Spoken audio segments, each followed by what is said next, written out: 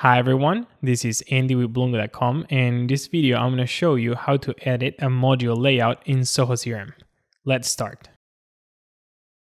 Alright, I'm already in the setup page of Zoho CRM, and I'm going to click here where it says module and fields. And for this example, we're going to edit the context module layout, but you can edit any other module. So we're just going to click on the module, and we already have a layout that normally is going to be called standard. So you can create a new layout from scratch with this button right here, or you can edit the one that's already created. In this case, I'm going to edit the one that is already created, but you can create your own. So before editing this one, I'm going to clone it. So just hover here and click on clone layout. And we're going to give it a name. And we're going to click on save. And for now, we're just going to click here on save. All right, so let's go back. And now we have the standard layout and the clone one. This is a good practice in case you need to recover information after you edited the standard layout. So for now, we are also going to turn this one off.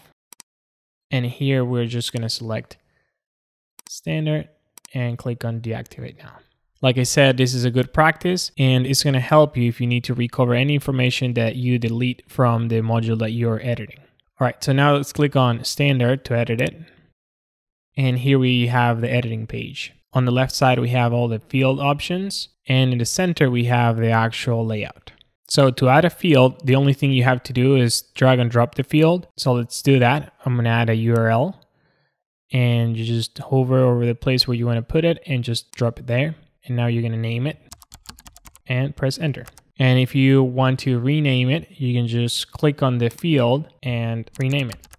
You can also click on these three dots to see settings about this field.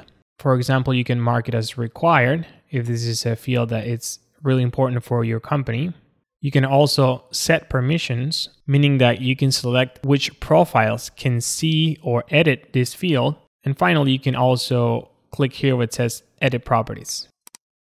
Each field type has different properties. In this case, we're seeing the URL field type properties. So here you can change the name as well and change other settings. And you can even show a tooltip. So let's do that. And we can type what we want to show. All right, let's click on done. Now we can check this field. This is a pick list. So if I click here, I can see all the options. And we're gonna go to the properties. And because it is a pick list option, you can see all the different options right here.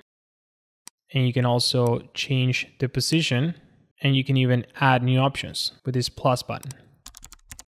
Or you can click on the minus and you can delete the option. For this particular field, you can enable tracking for pick list values, meaning that every time anyone changes this field, then the CRM is going to track that and it's going to let you know when it was changed. Okay, here we're going to click on cancel. And let's add another field. In this case, we're going to add a user. And let's name it. And I'm going to click on done. So these particular fields allow you to select users in the CRM. You can also add sections. Sections are these boxes that I can hover over and they separate the information or organize the information a little bit better. So just drag and drop the new section here, and then you can also name it and add fields. To add a new field, you can do it from the left panel, or you can also grab a field that it's already here, for example this one, and place it in a new section. You can also move fields back where they were. And if you want to delete a section, just click on this wheel and click on delete. And to delete a field, just click here and click on remove field. And in this box, we can click on delete permanently. If you delete a field that was in use already, then the field is going to go to this panel that's called unused fields, in case you need it in the future. But if you want to completely delete the field, just hover over the field and click on this trash can.